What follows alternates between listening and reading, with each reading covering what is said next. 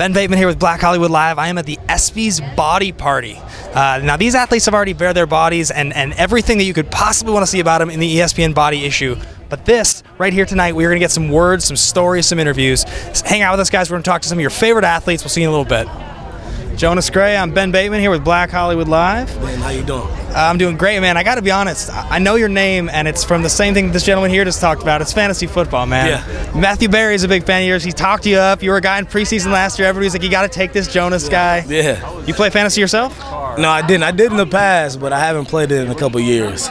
When you were were you playing when you were in the league or before that? No, I wasn't playing when I was in the league. So what kind of league would it have to be to draw you out of retirement, man, to get you back on the wagon? It'd have to be a competitive league, man. And if it's a league mostly of football guys that are taking themselves, that'd be cool. But that probably the best thing I'll do is just if there is somebody that, you know, a bunch of athletes get together and do a fantasy team, fantasy league, I'd be down to do it.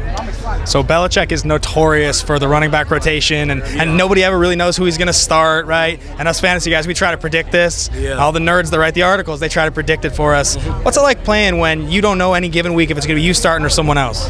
Yeah, you know, it is difficult sometimes to prepare that way. You got to go out and do your job, but at the same time, you know, like it changes week by week. It also changes year by year. So maybe he does have a bell cow guy this year. Like, he doesn't have to take off the field, so maybe that'll be me. We'll see.